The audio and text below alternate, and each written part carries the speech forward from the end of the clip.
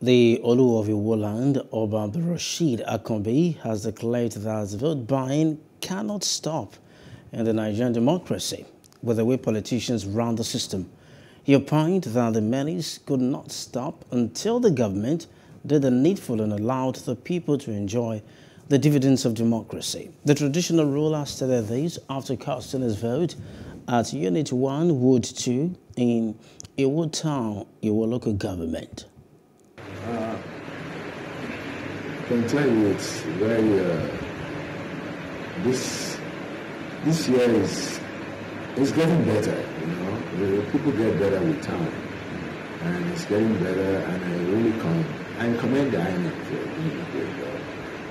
And I believe the people's vote will count, and I have told my people to vote, not to even go to any business or anything, and they should not even stay in the house.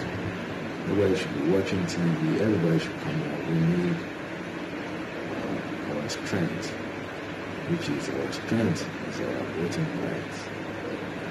People should exercise their rights. We have done.